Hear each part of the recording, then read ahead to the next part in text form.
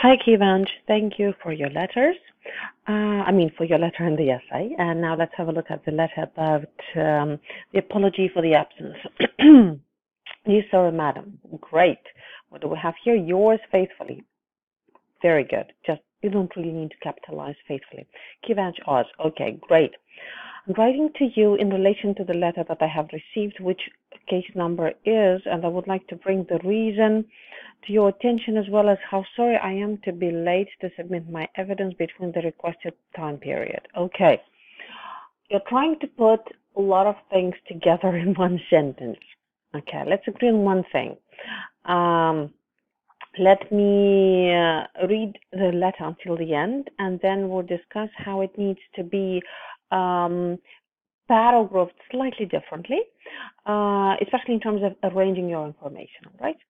My name is Kivanc Oz, and my student number is this and that. I'm taking the big data course, and the current term is my second. However, last week I faced with an unfortunate event, food poison, and it affected my own life for a while. I had to spend the last 5 days at the hospital's emergency room to recover. This is why I was not able to hand in paperwork to the committee on time. Once I was allowed to leave the hospital, I was being able to get back to my normal life. Again, I would like to give my apologize. I was not able to do the paperwork by now. If you could consider to give me the second chance for taking this test again, I would appreciate it. Kindly find enclosed sick paper from my doctor, as well as the hospital record. If you require further details, please don't hesitate to contact with me. Yours faithfully, Kivanc. Okay, good. So the good part. Let's start with the good part. You have all the right components. You have mentioned everything. You have explained what had happened. You have the resolutions to consider. You have identified yourself. You have provided apologies. Good. The thing is that we really have to paragraph the task appropriately, so that the reader can understand clearly what's happening. Okay, so I'm not going to rewrite it for you, but I'm going to try and reword it just verbally for you. Okay, so the first paragraph is almost there. So I'm writing to you regarding the. You can say that my absence from this and that exam. You really have to say which exam. For example, if you are taking the big data course, you have to say for my absence from the big data course, and you have to include the name of the course. For example, BD 2307, something like this. My name is Kivanc Oz. My student number is so and so, and my case number is so and so, because this is your identification. It comes right away. So the first letter paragraph really has to state everything very, very clearly. Your personal data and what you're writing about. This is a bit too much, and this is a bit too informal. This letter is intended to be read by one of the members of the examinations committee. So this means that you have to be very formal. Like, imagine that you're writing to the president of the country, like something like that. Okay? So you don't really need to say, I would like to bring the reason to your attention. You can say that further I will provide explanation for my absence and my deepest apologies for what happened, something like that. Okay. I would like to submit the evidence for my absence for the time period mentioned above. Oh, yes. And when you say that you were absent in an exam, you really have to say on which date that happened. For example, May 5th, 2019. Okay. We have already discussed the identification, right? So the second paragraph would have to be exclusively what happened. So the second paragraph is the explanation of what had happened, right? Okay. So last week, again, you need the precise date.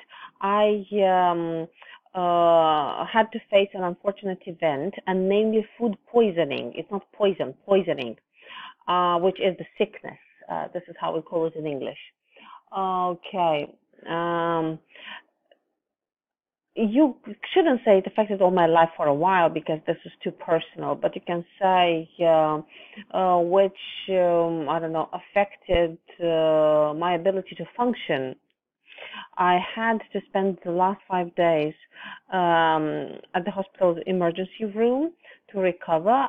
This is why I was unable to hand in, you don't need the hyphen here, my paperwork to the committee, my paperwork regarding my absence to the committee on time. Once I went, all the rest is okay.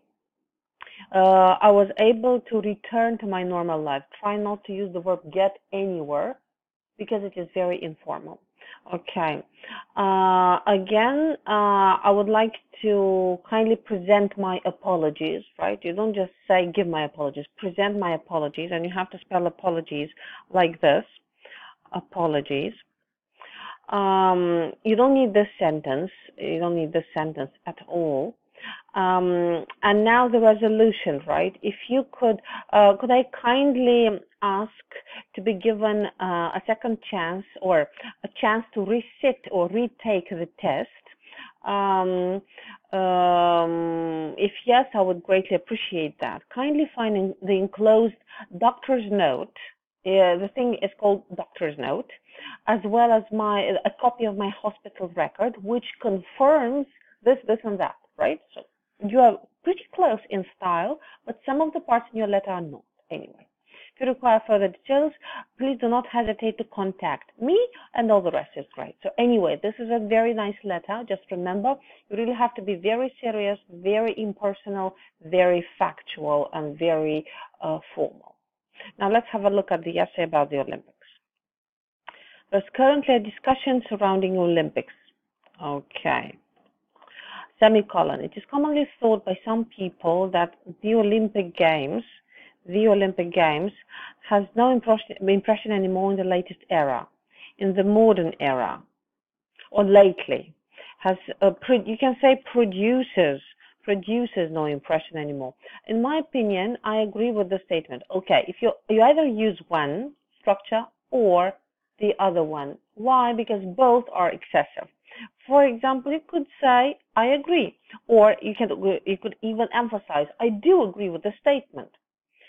Okay, also there are some other games are taken in the first place from this platform as a result of shifting feelings from patriotism to globalization as well as increased economical perspective. I'm not sure I understand what you meant, Kivanc. So you say that you agree with the statement. This means that you agree with the fact that we don't need the Olympic Games anymore, right? Well, they're pointless, right? If you do, you really have to say because, reason, argument 1 and argument 2. Why don't we do that? Now, this part I fail to understand. Seriously, I don't know what you mean.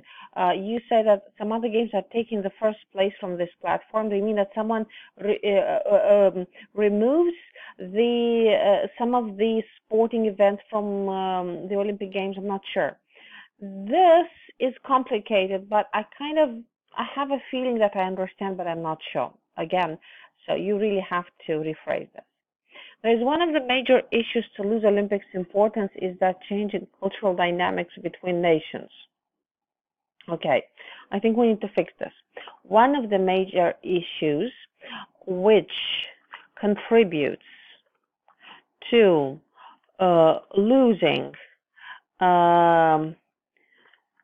the importance of the Olympics is the changing cultural dynamics between nations. Okay, nice start. In our century, dozens of dozens, I think thousands. A dozen is 12. You probably mean thousands because you say are able to travel all around the world. So it's not just 12 people, right? And they have a chance to see other cultures and nations. Due to this, those people become more open to cultural trade than the people who live in their small communities in the past.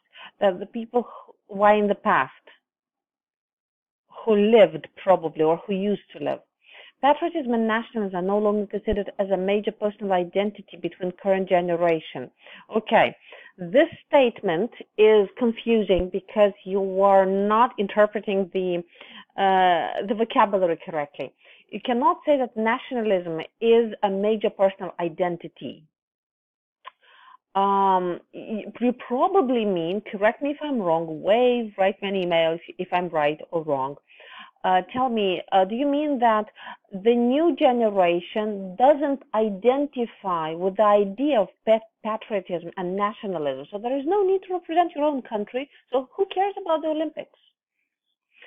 As a result of this idea, it is not a priority for people if their country is the best in the games has to be capitalized because you don't mean any games, it's not the Hunger Games, it's the Olympic Games, represent their national identities on that, I wouldn't say platform, but let it be.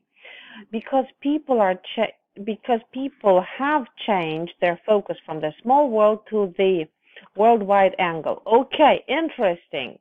So this happens because, okay, you really have to have a subject here because otherwise your because sentence becomes a fragment.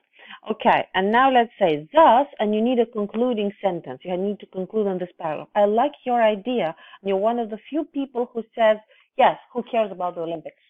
Great. I like the other side. You're great. Another good reason to consider why the Olympics are no longer considered as a major field of what? As a major field of importance, I'm not sure why you have field here, okay? So I'm going to mark it. I feel that you need another word here. Is the increased profit from sports, okay, as a major area, perhaps, area of interest. Yes, now it makes a bit more sense. Other sport branches, football, can be taken as an example, have more supporters in these days. We might say that football is also included in the Olympic Games, but yeah, it's not the same thing. But I wouldn't say other sports branches. I would say other sport tournaments. For instance, in football, can be taken as an example. And that here we can say they certainly have more supporters in these days, and you don't need the N, supporters. I would say other sport tournaments, for instance, for instance, in football or let's say tennis, right, can be taken as an example. They certainly have more supporters these days, like the Wimbledon, let's say. More supporters means more profit for big brands such as Adidas, Nike, and so on. Okay. I wouldn't say and so on. This is very conversational, and others. Consequently, market leaders invest more money in those sports. Very nice, very nice. Therefore, those brands can be considered as one of the major responsible, let's say, actors, right? We need the word for the people who does something. That's the word actor. Not as an actor as in movies, but an actor as a person who does something. For this focus shift, not shifting, shift, between old school competition games, beautiful old school competition games, to popular games. Okay. Advertisement agreements, personal sponsorships for the famous players are some of the results of this change movement. Not only does this concept provide beautiful use of inversion, more income for those companies, but it also gives a role to thrive, new focus for people to change. Wait a second, a role to thrive or a new focus? I'm not sure.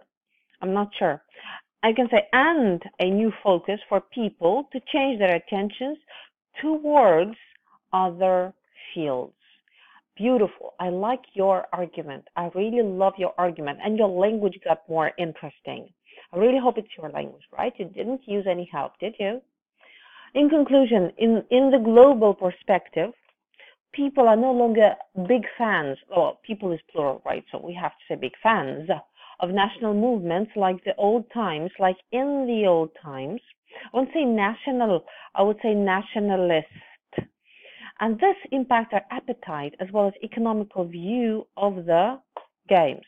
People had changed, priorities had changed, and hence the Olympics had been influenced by them. I love your conclusion. I love your conclusion. This is beautiful. Look at how beautifully you have progressed from this introduction, which is kind of tricky, but now I understand what it means.